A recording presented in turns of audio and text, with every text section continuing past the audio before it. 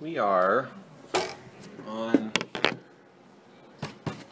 Okay, so remember where we've been. Last week we were spent some time talking about Walther. Last week talking about kind of all these church bodies that all of a sudden pop up.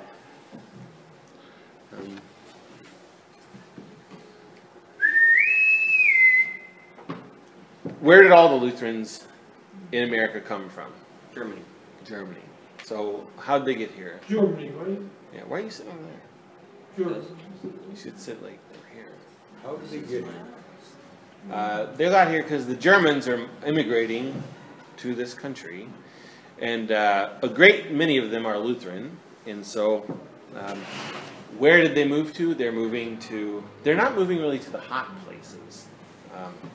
They stick to the Midwest. They stick to the Northeast, kind of upstate New York. Let's see. Yeah, I mean they're basically kind of staying in the top of the country. They're not moving to places like Alabama, really. Okay. Because, well, I mean, I don't know. I imagine that if you're people from Germany moving somewhere, you're going to try and find somewhere that kind of looks a little bit like Germany. Yeah. So all the Finns, the Scandinavians do the same thing. They move to the upper Midwest, very similar climate to what's going on there. So, well, the Scandinavians are all Lutherans too. Do you know that? All Lutherans, right? Yeah. So, because in Scandinavia, they've actually got a state church too. So the official religion of Denmark, of Norway, of Finland, of Sweden, and Iceland is Lutheran. So it's their official religion. Iceland, Lutheran, right? Yeah. So.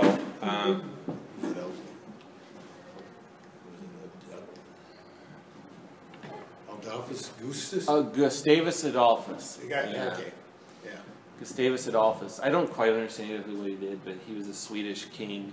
Yeah, well, he protected the Reformation. He protected the Reformation. Fought off the Catholics, I think. I don't know. Yeah, they were killing a lot of people. Yeah. He came in. Yeah. Kicked butt.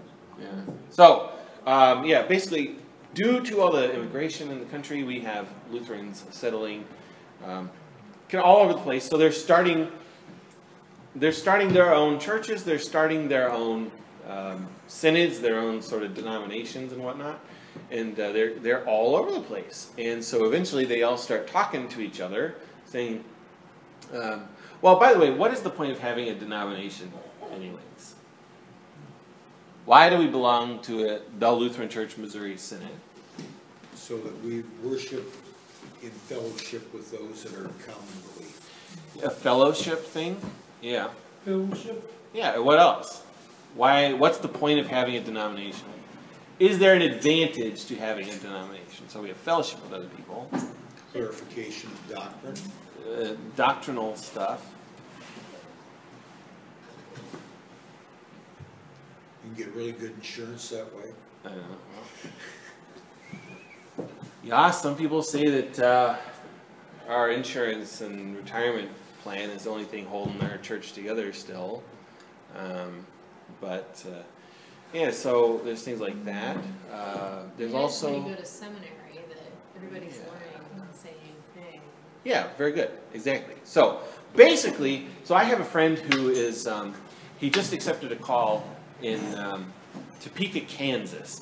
He went to a Southern Baptist seminary and planted a non-denominational church that didn't baptize babies in Wilmington, North Carolina, which is like paradise. And he was the pastor there for 17 years. He had some conflicts with the church, and he kind of realized that he's a non-denominational pastor, and he is all on his own. And he did not have anyone to help him. And so he was like, oh, I need to be a part of a denomination for my protection, also for the protection of a congregation too. And so he started looking around, and he found the Book of Concord and was like, oh, that's it. And so he joined the Missouri Synod and just accepted his first call with us in Topeka, Kansas, and lived all his life in North Carolina too. His whole family is from North Carolina, his wife's family, and now they're going to Kansas. So. That's not Alaska. You know, I kind of, not that I have any power to like call people up here, but I did kind of float it by him. I was like, Devin, you know, there's a lot of vacancies up here. There are kind of. So Fairbanks is going to be calling soon, probably, and Beautiful Savior, and do we know if Andy took that Florida call? Still waiting. Still waiting. Okay. We've You know, got to make a decision in a week. well, you can take. People have taken longer. Yeah. Yeah. So there's a lot of calls up here, and Kenai is going to be calling. So I was like, hey, but Kansas. Wow. I cannot imagine what it would be like to just have been from North Carolina your whole entire life, and then like move to Kansas. Yeah, but a prophet is not respected in his own country. Well, exactly, and it's a good thing for him too. But so the point of having a denomination too. So you have an association of pastors, and then so what happens when I die or leave this church? How do you get a new pastor? Well, you've got this pool of pastors, and you find the guy, and you know what this guy believes. Ideally, any pastor in our synod should be able to serve at any church in our synod. Like, that's the way it's supposed to work. This is good stuff, okay? So, a non-denominational church, what do they do when their pastor dies? Pulpit committee. And so then what? They just kind of find guys, interview them, and they might not believe the same thing the last guy did. And they might come in and teach something kind of totally different. But hey, if they like the way he speaks, then that's fine. And a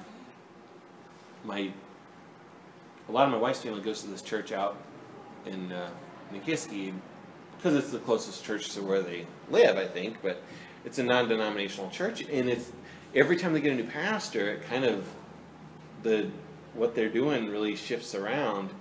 And like one time they were into like waving banners a lot, and then they go through like tongue speaking phases, and it just kind of changes all the time. So what we actually want is for your church to be kind of insulated from something like that. So if I came in here and I was like, look guys, here's what we got to do. Here's what the Holy Spirit told me, laid on my heart.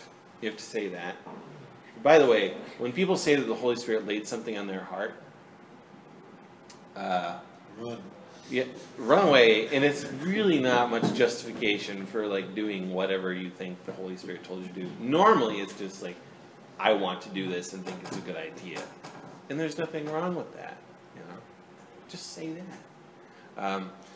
But it's like I can't say that the Holy Spirit laid it on my heart that we should change the font on the bulletin, because God has nowhere promised that the Holy Spirit will come to you and dictate which you should be using Courier New size 12 instead of Times New Roman size 12. So it doesn't work like that. But anyways, yeah. So they start looking around and they start forming their own churches, their synods. By the way, synod, another strange word. I mean, our church body has like the weirdest name in the world, the Lutheran Church Missouri Synod. I mean. So Missouri is kind of strange because we're not anywhere near that state. It's actually the Ohio River and Missouri. Yeah, so, well, it was really Missouri, Ohio, and other states. And it's like, okay, other states. Which I think they had churches from 6 states when they were founded. But, Sounds about right. 6 states? Illinois, Wisconsin, Michigan, 6 Missouri, states, right? Your church is- Ohio. Ohio. But 6 states, is it right? Maybe in Iowa. Iowa, perhaps, yeah. But there's other things you can do when you have a denomination, because the thing is that like we're actually we do really good things all together. So on our own, could we send hundreds of missionaries around the world to do stuff? No. No, no. If we get together with a couple thousand other churches, could we send missionaries around the world to do stuff? Yeah. And then we can have seminaries, and we can have office buildings and six-figure salary executives too. But there's a lot of baggage that comes along with being a part of a denomination, but it's there for your good, okay? It's there for the good of the congregation. It's there for the good of the pastors that are a part of it. So, the Lutheran Church Missouri Synod, we have this kind of long-standing thing where we're saying, all right, so we subscribe to the Book of Concord on a quia basis. Does anyone remember what this distinction is, quia or quatanus? Quia or quatanus? Does anyone remember what this was from last week? I'm never gonna catch it. Super important. Okay, so quia, we subscribe to the Book of Concord because it agrees with the Word of God. Quatanus, we subscribe to the Book of Concord inasmuch as it agrees with the Word of God. And what's the difference there? Basically, you're saying, if I think it agrees, then I can agree with it.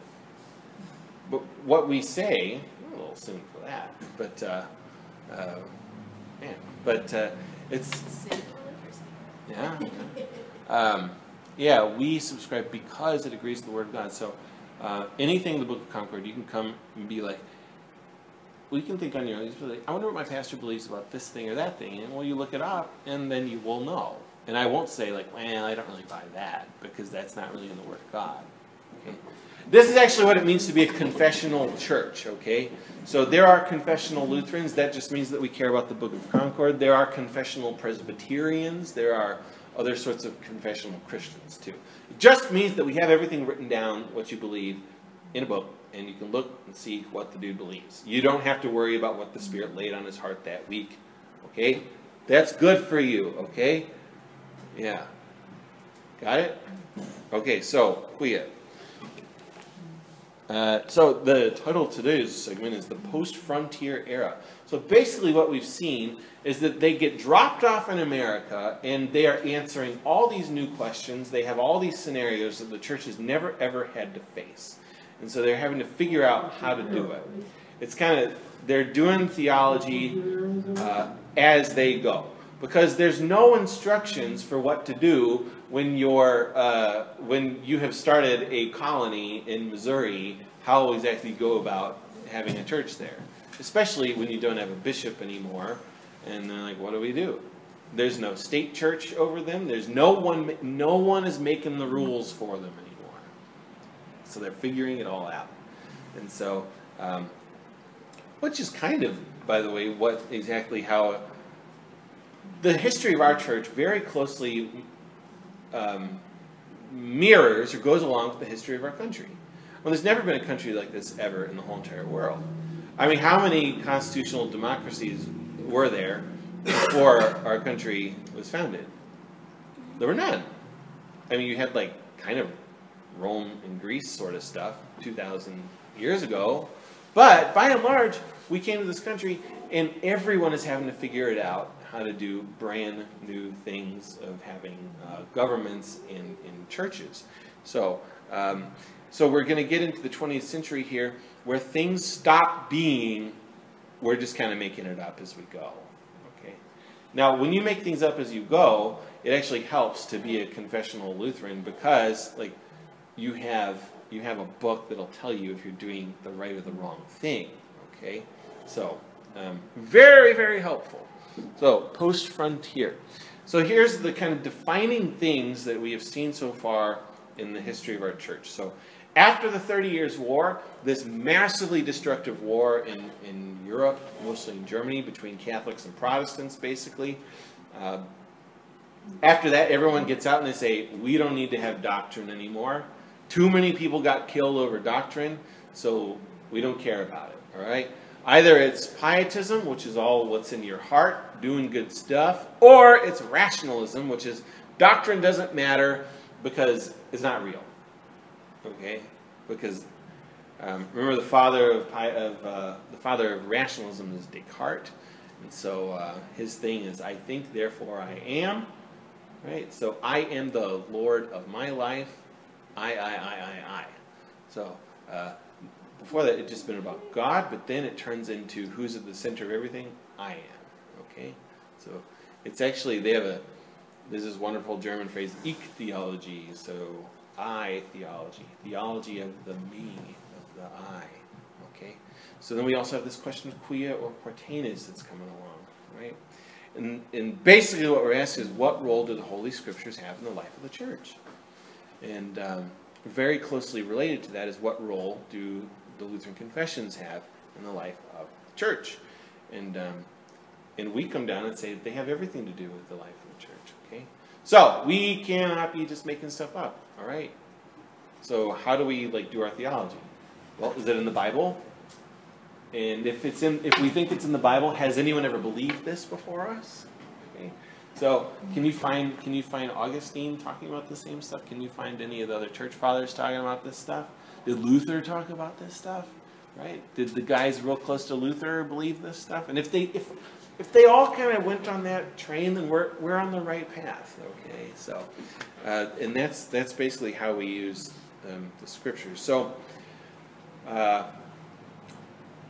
Either the Scriptures are the authority over us, or we are the authority over the Scriptures.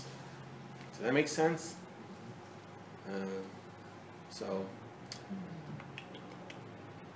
The European Lutherans, are they a little bit of both? Pietist and rationalist? Yeah, they're totally, and that's why our people kind of left. So our people leave over the hymnal, basically, that was forced upon them, that was Calvinist, and basically over the denial of the Lord's real presence in the Lord's Supper. So they say, well, of course why do we believe that Jesus is actually present in the Lord's Supper? He said so. Did he? Yeah. Oh, yeah. So he says, this is my body. Okay, this is my blood. Very good. Okay, so that's all we got. That's all we got, guys. And we better take Jesus at his word. Okay. Why wouldn't you? Why wouldn't you believe that Jesus' body and blood is actually in the Lord's Supper? Why wouldn't you believe that? Rationalism. Because you're a rationalist, and because you can't see it, and because it doesn't look like body and blood, okay? But we submit our reason, our rationalism, we submit that to the word of Jesus. So, and why do we believe the word of Jesus? But there's really kind of one reason why you should believe Jesus when he says anything.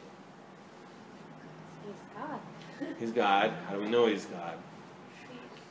The Bible tells us so. And what does the Bible tell us about why Jesus is God? It was cool. It was in the epistle reading at Matins today.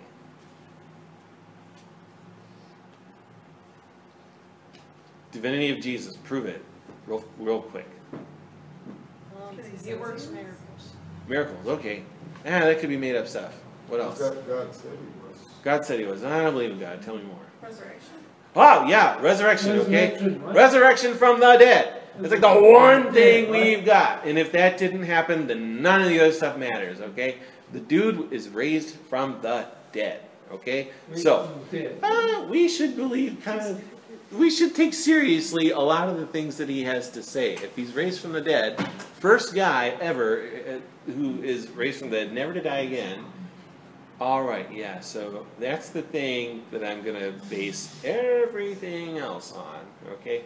That is the linchpin of the whole entire thing. Okay, pull that out, you got nothing. If Christ is not raised from the dead, then you're still in your sins and trespasses, and this is all a waste of time. All right. So, yeah, that's why we care about what says if it's not true, then we are just a miserable lot. Miserable, and to be pitied above all people. Well, but if he is.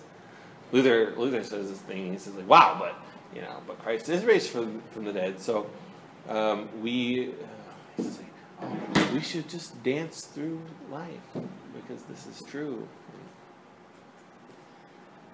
You a good dancer? No. Did you use Complutensian and Polyglot yet? You didn't use that at camp? Yeah. Oh man. At orchestra camp, that seems like it'd be popular. Yeah. The Complutensian Polyglot was this Bible that's put together in many languages, what it is, and it was produced in Spain actually, I think, and so it's Latin, Hebrew, Greek, and then Spanish, I believe. So, yeah. Oldest multiple language version of the Bible ever. Cool stuff. It's huge too. It's just gigantic. All right, so there is this other stream, the enthusiasts or the Schwärmerei. This is, and I've called this the unfortunate children of the Reformation. So the guy on the left is Thomas Müntzer. He's from Zwickau. And so they're called the Zwickau prophets, these guys who go around basically telling you that you cannot rely on objective things like word and sacrament, okay? All that matters really is the stuff in your heart. And so they're kind of related to the pietists. It's not exactly the same thing. Does anyone know who the good-looking guy is?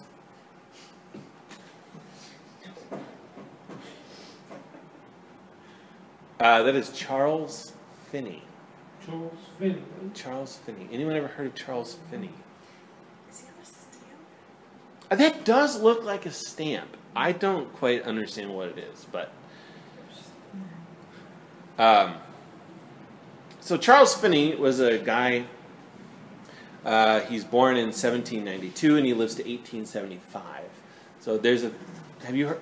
So there's a thing called the First Great Awakening. The Great Awakening. Jonathan Edwards was this Puritan preacher, real fire brimstone stuff, and kind of shook people out of their denominational malaise. All right, because what happens is that if you spend too much time in a denominational church, you get lazy, and so these guys come along, and every once in a while they shake you up and they say, "Hey, wake up! You got to get out of that established institution church." And Is this the upstate New York? yes, bunch? so this is what is going on here. So the Second Great Awakening is 1825, 1835. And what you have here, this is the birth of the Big Tent Revival. Okay, so Charles Finney goes around. Has anyone ever been to a revival at a tent? Yes. I've seen one. Yes. Movies. They I had went to them. a Chihuahua too.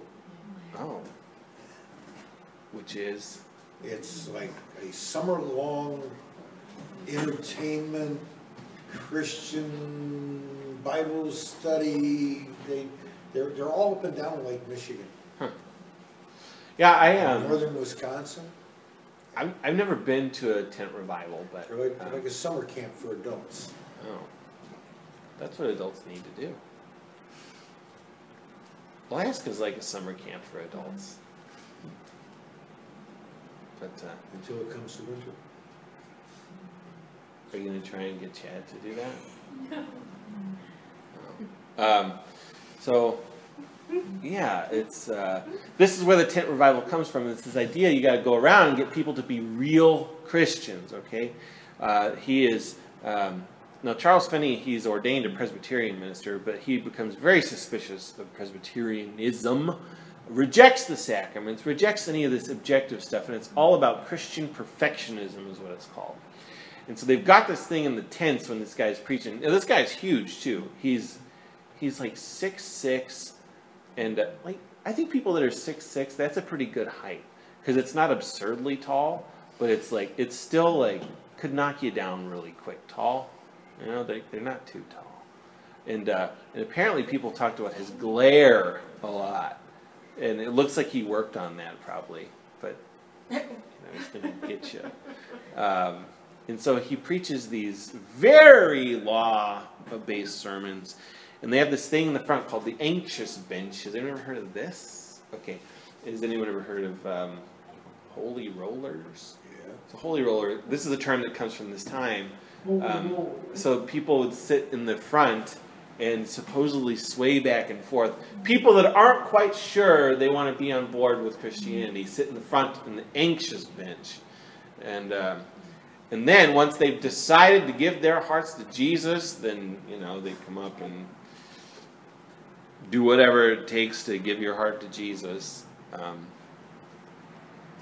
which I have never done, and I don't know quite how it works. So, and that's the fantastic thing about being Lutheran. I never gave my heart to Jesus. I mean, he took it a long, long time ago, but I've never been like, have my heart. No, that is not how it works. So yeah, this is another thing that is kind of running alongside all these Lutherans who are settling. We're also being subject to these guys coming around with big tent revivals, and guess what? The curious thing about us is that we always try and like do what the other guys are doing, and so there were a lot of Lutheran churches that had revivals in North Carolina. It's like, really? You're having a revival? Because here's what a revival is. When you have a revival, what you're assuming, what you're saying, what you're telling those people is that they don't actually have the Holy Spirit. If you have to revive someone, what are they? Dead. They're dead. You're telling them that they are dead, they have a dead faith, everything. At least unconscious. Yeah. And you got to get them back. And that's what they're trying to do. They're trying to shock the people back into being believers. There have been 2 other great awakenings since then, too. One is from 1960 to 1980, which is where you have like the Azusa Street revival, and you have the birth of this kind of new Pentecostalism that comes out. And, surprise, surprise, a lot of the Lutherans went along with this, and we have a handful of charismatic Pentecostal Lutheran churches still. Did you know that? It's a big thing. Big thing in the 60s and 70s and 80s. And in fact, still, when you call a pastor, you get our like information. It's called a SET, the self-evaluation tool. It's real long. You have to write down all your answers to all these things. And there's a question on it that says, what is your opinion on the charismatic movement? And it's like, I don't know. It's dumb. I don't know. Is that acceptable? But you can't just write that. Can you But I certainly don't deny the gifts of speaking in tongues. It's obviously in the Bible. It's obviously happened. But I don't think that what most people do today counts as biblical Holy Spirit gifts, speaking in tongues. Okay, but It was about that time that the Finnish Lutheran Church broke up, and the whole church was in Ironwood, and that was the distinction between who went to Missouri Synod and who went to ELA, because the Pentecostal leaning ones, they went to ELA, and the rest of them started Zion. and they're going to be they're going to be a lot more kind of tolerant of things like that. So, honestly, I don't think the Lutheran confessions have a position on speaking in tongues because no one was doing it 500 years ago. All right, so watch out for these guys. Scary. And the whole enthusiasm, the word itself is just like looking inside yourself, okay? And again, what do you find when you look inside yourself? Death. Sin, bad, darkness, evil. Evil? Evil. Evil. Evil, evil, evil, evil, evil. Very good, exactly. Yes. So that's what you find when you look inside. Don't look inside yourself. Where do you look? You look outside yourself, okay? So what we have is this. All these churches have been having these conversations back and forth. They've been having these things called free conferences where they'll go and they'll send their scholars and pastors to go present issues and talk about things. And they've been doing this for decades. And eventually, in 1872, we were like, all right, we are going to just declare fellowship with the Wisconsin Synod, with the Evangelical Lutheran Synod. So the Evangelical Lutheran Synod, they're more Scandinavians, but Wisconsin Synod is Germans who settled largely in Wisconsin. Yeah, so Missouri Synod, we're kind of all over the place, but Wisconsin, really, there are a lot more than Wisconsin than anywhere else. So we found this thing. This church is St. John Lutheran Church in Milwaukee, Wisconsin. It's so, has anyone ever been to Milwaukee and gone to our churches there? Have you? Yes. Have you been to this one? Maybe? It's, have you been to Historic Trinity? I don't think so. Well, we have cool churches there. What we know is that the Catholics build cool big buildings, especially in Europe. But once our people got to like Wisconsin, they built these just magnificent churches, just really cool places. And this church has like 7 people left at it now. Yeah. It's hard to run a church in something. Well, there are advantages to that, but Holy Cross in Saginaw is the same situation. That was a charter congregation.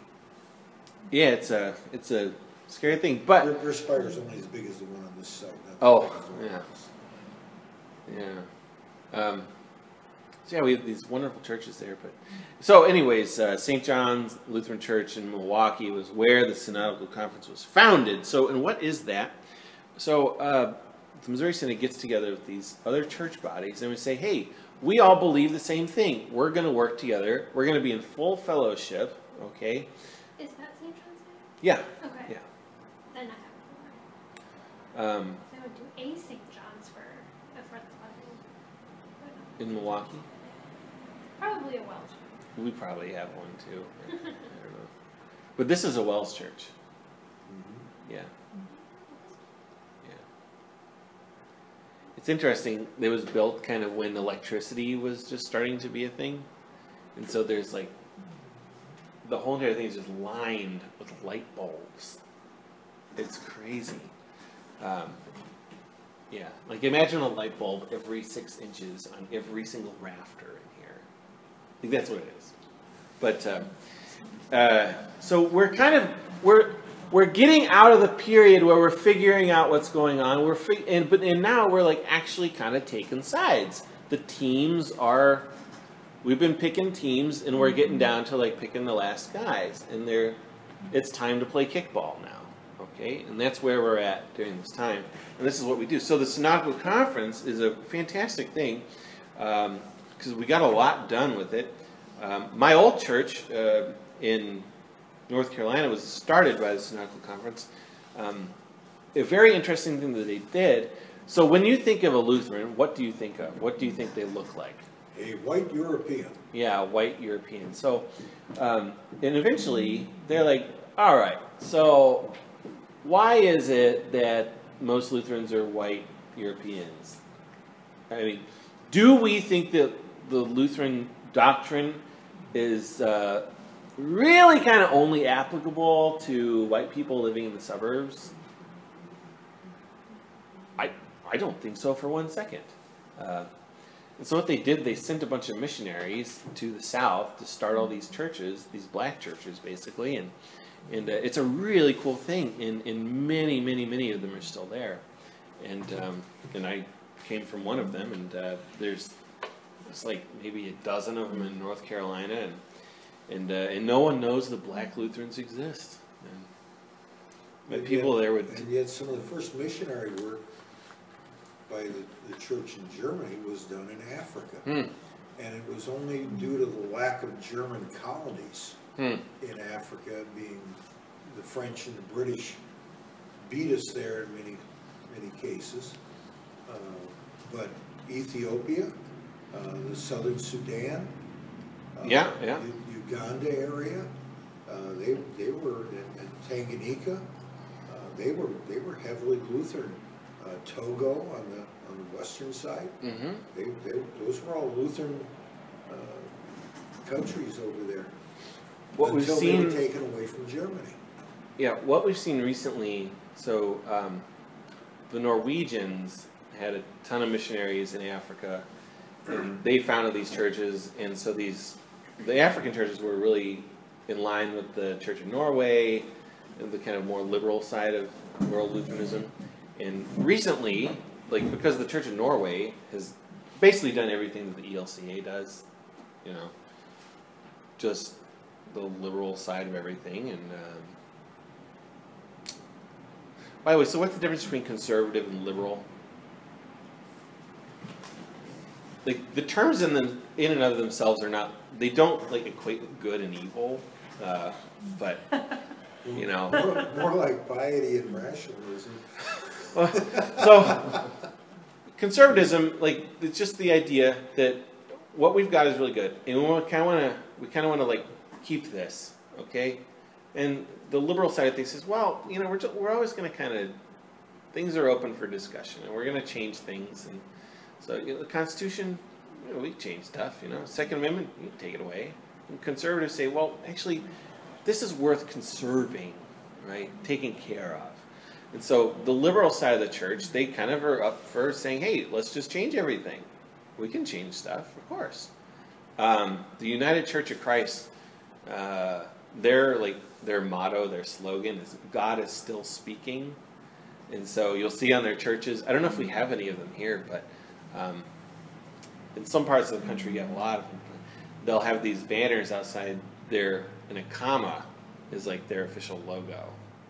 So a comma. We would say, well, you're darn right, there's a period there. All right, God has spoken is what we would say. He's still speaking. And he speaks through conventions where we decide by vote that there's no such thing as sexual sin anymore.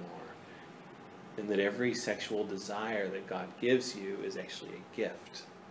It's like, right, okay, this is bad. Okay, so. What is? The United Church of Christ. They're basically Protestant, vague Protestants. I hear their name real often, and I've never had a real clear definition of what. Bunch of drunk Presbyterians. Yeah, it used to be called the Evangelical and Reformed Church. So, and then they got together like some other denomination. I don't know. But yeah, so it's a good thing to have these conferences together too, because when you have so the Wisconsin Synod is small, the Evangelical Lutheran Synod is small. Okay, we're big. So look, if they get together with us, then they can do more cool stuff too. All right. It's just, it's a really nice thing to have. You want small, Church of Lutheran Confession. Right, so that is a split off congregations. from the Wisconsin Synod. Yeah. And, well, and like my... Because they weren't conservative enough. Right. You know, and so my in-laws' church is a part of it's not a denomination, but they're a part of a church body that has like 12 churches. And who knows how they would get another pastor? I don't know. Yes, I have been there. That's the church my best friend got married in. All right. St. John's in Tosa. What? Wauwatosa. Oh, this is in Milwaukee. Wauwatosa, Milwaukee, the lines are very blurry. Oh, yeah. Yeah. Okay, great. So, What is our English Senate? Where does that come from? Pennsylvania was the English Senate. The start of it? well, the English district. Yeah. So the English district and the Slovak district, they were because we were only German for so long that they were English speaking Lutherans and they had their own synod, and so did the Slovaks, and so eventually they just like absorbed into the Missouri Synod. But they're both conservative synods too, aren't they? So to speak? Oh yeah, I mean they're a part of us now, but yeah. Finish for that way. So, right. So what we're seeing now is that we're moving out of the log cabin. Remember I showed you that picture of the first seminary as a log cabin, just tiny little log cabin, one room thing, and and we're moving into a place where we're actually an established church. Okay, this is Concordia Seminary in St. Louis, and the first building that they build there. Right. So if your church body is able to build stuff like this, I mean, you're growing a lot, Okay, and this place is putting up pastors like crazy, and they're going out, and the churches are just thriving. This was our seminary in Springfield. So we've always had 2 seminaries. What happened to Milwaukee? Milwaukee had a seminary too. Springfield. Milwaukee was never a seminary; it was a prep school. So we had a system where pastors would basically, you would it's almost like Samuel leaving Samuel in the temple when he's a little boy, and then he grows up and becomes a priest. It's almost like that. You send off your kid to the prep school when he's. Did your dad do this at all? These 2, I don't know. You still meet a lot of pastors who My did dad this. went to Michigan Lutheran Seminary. Which Oh, was a okay. prep school. Yeah, well, and so they go to these prep schools. You send them off when they're in 9th grade, and then we squeeze them into perfect Lutherans, and Is that fun, Calvin? do you want to be squeezed into being a perfect Lutheran? Yes. The answer is yes, you do. Yeah, so we have this system where we'd send them all. But basically, it's 2 seminaries, really good. They're both super old. They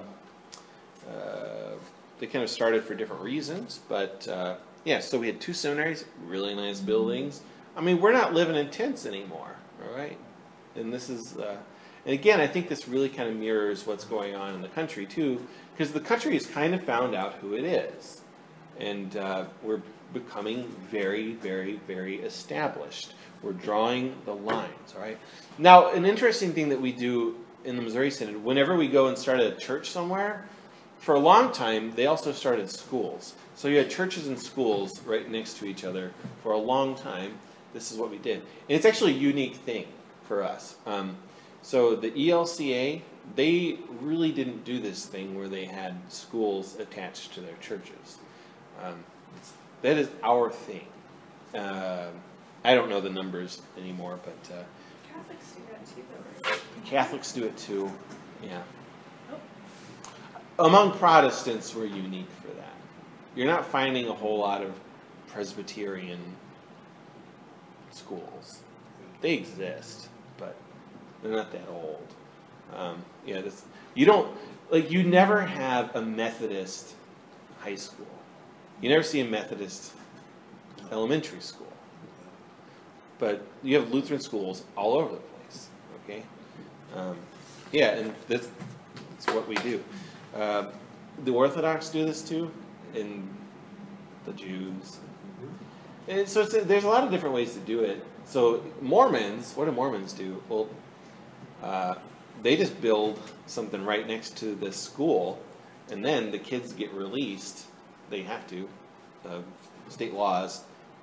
There's I don't know if it is in Alaska, I would bet it is, but in North Carolina, where the kids, you could actually get the kids out of school to do religious education. No one takes advantage of this because it's probably a pain and the kids would be embarrassed. But yeah, the Mormons are very good at this. They had to go to their place before school. Yeah. Oh, I know. I was supposed to have at night on Wednesdays, because I went to Lutheran high school, but was getting confirmed Catholic. So. Oh, I had yeah, yeah, religion all the time. yeah. Well, I had that too. So, yeah. So, 8 minutes left. Okay. So, starting in 1914, this crazy thing happens called World War I. So, who is the world fighting? Who are the bad guys in World War I? Oh, Germans. must be the Germans. The Germans. Okay. Austria-Hungary.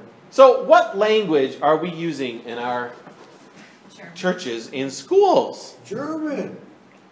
Uh-oh. I mean, it's kind of the same thing as everyone being suspicious if you're on a plane and people are speaking Arabic and wearing, burqas. Everyone's kind of like, uh-oh.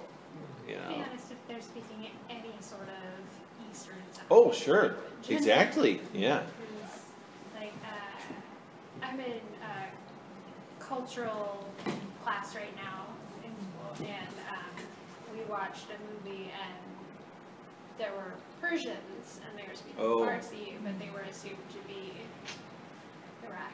Yeah, exactly. So if you hear anyone jabbering along in some language you don't understand that's not Asian, an Asian language or European, yeah, immediately you're kind of like, uh-oh, what's going on here, you know?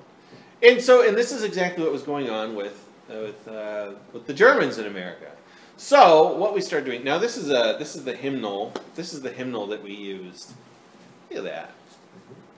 This was the hymnal. I'll pass this around. It's really neat. There's about 500 hymns in it, all in German. No music. No music. Okay, there's no music in it. It also contains the Augsburg Confession. That's kind of cool. But so CFW Walter put this hymnal together. So there's a funny thing that happens though, is all of a sudden, if you're using German stuff all the time in your church and your school, and then all of a sudden we're fighting the Germans, and people are like suspicious of the Germans. What are the German-speaking people going to start doing? English. Speaking English, yeah. And so we get rid of German, and this is kind of a gradual process that is really. Now, German it was at one time the second most spoken language in the country. It didn't happen. By one vote, it only missed being the official language. Yeah, and so what in this vote was actually requiring that all anything from the government also be translated in German, so it would be in English and German, and it didn't pass, but it would be like, Canada. So we would be the French people of this country, I guess. But I don't know. Anyways, so this is a big deal. Suspicious of Germans. So this is it's a widespread thing, anti-German sentiment. So the one on the left is an actual poster that is like put around. Don't speak the enemy's language. Oh, but That wouldn't have flown in the Revolutionary War. no. But our enemy here is, ECLU would sue you if they seen something like that on the wall today. Oh, sure, yeah. Speak American, I know, I like it too, but, don't speak German. And the other one is from England, but still, it's like, this is all over the place. And it would be very tough to be a German immigrant, and everyone's thinking like, oh, but that's just mein Großmutter. She's not a soldier for Germany. We're just living here. But it must have been very hard for them because they still had tons of family back there. Okay, and we're declared to be the enemies. So. My dad's family came over because they didn't want to fight for the Germans, and they made a big reconstruction. Well, that's interesting. They came over and no one spoke any English, and so my grandma was pretty weird. Yeah, what would you do? The teachers wouldn't teach her in school. Right. It actually, in states, where did they move to Wyoming? Yeah. Yeah. I don't know if Wyoming was one of them, but several states passed laws that you were not allowed to speak anything but German in the schools. Anything but German? Anything but English, sorry. So they were outlawing the speaking of other languages in schools. And something like 12 states passed these laws. And that's pretty rough. Because you have these poor kids, they don't care about the Kaiser.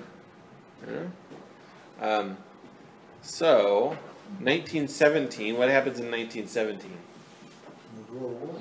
So, 1917 is when the United States enters World War I. Okay? And so this is a propaganda poster that's put up in order to recruit people. So this guerrilla, this monster, he's wearing a German army helmet. And that's how they're referring to Germans. And the bat that he's carrying says culture on it. So He's saying this is what German culture is. They're savages. Okay. There's a lot of propaganda of German soldiers bayoneting babies during this time too. Give me 12 hours. Thank you. 1917, there's also something else that happens that's very interesting. For the first time, the Missouri Synod has 2 million people. So we've grown to the point of having 2 million people, which is basically where we're at today. We just like slid backslid.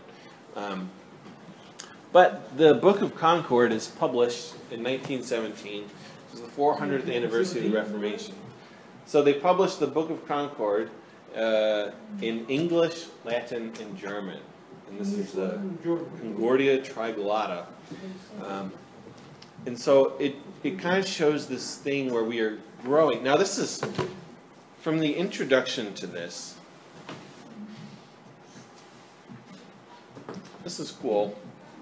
From the introduction to this Book of Concord that was published in 1917, it says, wherever the Lutheran Church has ignored her confessions or rejected all or some of them, there she always fell an easy prey to her enemies. But wherever she held fast to her God-given crown, esteemed and studied her confessions, and actually made them a norm and standard of her whole entire life and practice, there the Lutheran Church flourished and confounded all her enemies. So, and that's what we're trying to do in 1917 still, is be this church that is coming out of speaking German, trying to remain Lutheran, which is, most of these hymns were not translated into English. Okay, so 1921, we put out this hymnal. I think 21. It's earlier than that. But we put out this English hymnal, and so we end up having to borrow a ton of hymns from other churches. Okay. Now we'll close real quick. I think as far as I was trying to get, didn't get to World War II yet, but so here's what Walther writes about this sort of thing about where you get your hymns from. It matters where you get your hymns from and who wrote them. So someone wrote Walther and they asked him, hey, can I use Methodist hymns in my Lutheran Sunday school? Are you shivering? Are you shaking over this? You're nervous. Okay. He says, our church is so rich in hymns that you could justifiably state that if one were to introduce Methodist hymns in a Lutheran school, this would be like carrying coals to Newcastle. Because Newcastle has tons of coal. The singing of such hymns would make the rich Lutheran church into a beggar that is forced to beg from a miserable sect. Go walk now. He had a way with words. I love it. Yeah, so very good. Next week we're going to get to like the exciting stuff that prompted this whole entire class, which was tell us about Simonax. So if you want to know what happened in the 60s and 70s and with the split and where the ELCA comes from and the walkout and all dramatic stuff like this is next week. So, all right, let's pray. Lord God, Heavenly Father, we give thanks that you've called us into a fellowship that takes your doctrine seriously. We rejoice in the great confession that we have given, that we have been given through your word and through these wonderful confessions. We pray that we would ever hold fast to this and that you would keep us steadfast in your word. We pray this in the name of Jesus. Amen. Amen. The 1961, is that the Price Brothers?